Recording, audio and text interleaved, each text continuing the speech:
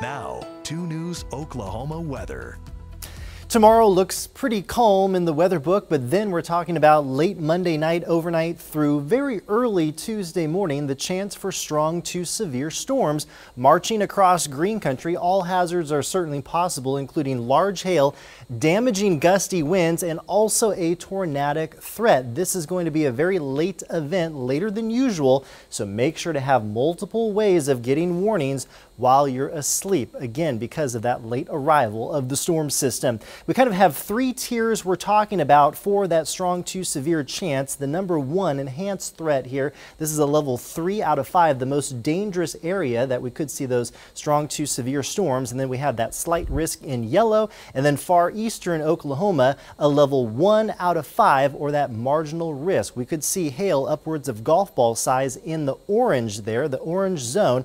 Maximum winds in isolated spots 70 to 80 miles per hour, and the tornadic threat is limited right now across the far western portion of our forecast area. The Tulsa Drillers playing once again tomorrow afternoon. First pitch at 1 o'clock, 85 degrees, 87 at 2, into the upper 80s for the middle part of the afternoon. Still looking at high for tree pollen across the Tulsa metro area, low for grasses and mold spores at this time. Clear skies out over the Tulsa International Airport. This all part of Wade's RV Weather Camera Network. Today at 85 degrees. South winds now kind of calmer, upwards of 14 miles per hour. We saw those erratic wind gusts today out of the south-southwest, gusting between about 30 and 40 miles per hour. It's pretty strong out there. Upper 60s in Muskogee right now, 72 in Pryor, and also in the Grove area. On the satellite picture over the past couple of hours, clear skies over Oklahoma, but this is the area of low pressure sitting just right off the California coastline. That's going to give us that strong to severe chance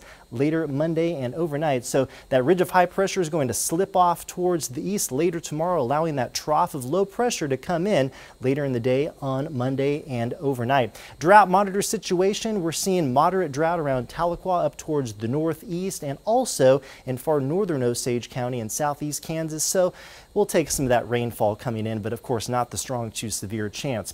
Overnight tonight, a mostly clear sky. Then for tomorrow on your Sunday, lots of sunshine once again, maybe a few high thin cirrus clouds coming in later in the day, but that is about it. We're down to only 64 degrees, south winds between 10 and 20 miles per hour. Overnight lows upper 50s to the low to the mid 60s. Tomorrow it will be warmer, 89. Some gusts, especially in the morning, upwards of around 30 miles per hour. Daytime highs into the 80s. The average for this time of year much lower at 72.